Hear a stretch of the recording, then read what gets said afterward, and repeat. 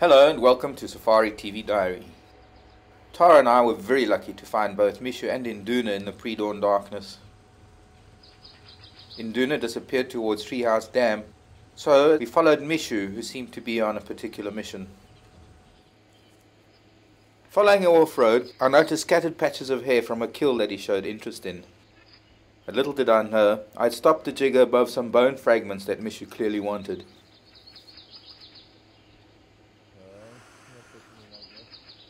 Undaunted by the vehicle's presence, he came to within inches of me to retrieve a piece of dacre. This being perhaps the most exciting and the most enthralling moment for me, as he looked at each of us, hissed and snarled and bared his teeth. What a heart-stopping moment.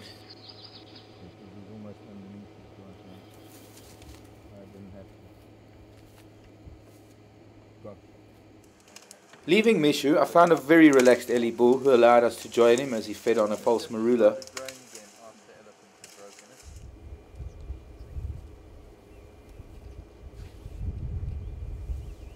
There are not many places that we can have an elephant right next to us and be broadcasting this live to the world.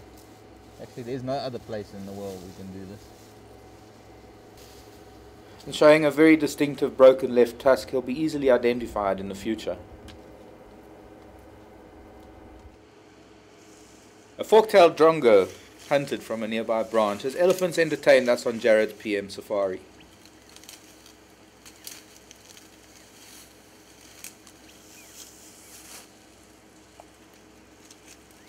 Wow, look at this. How close is that? He was put his trunk towards the camera and the end of the trunk was probably about half a meter. How amazing is this? This elephant is about 4 meters away from us, feeding unperturbed.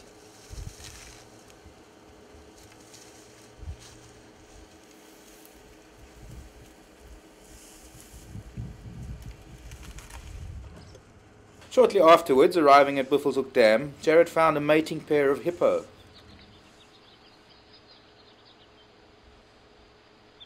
Perhaps we'll have a new hippo calf in the dam next year in April. I guess everyone will have to keep watching to find out. So join us each day for our Safari TV Diary.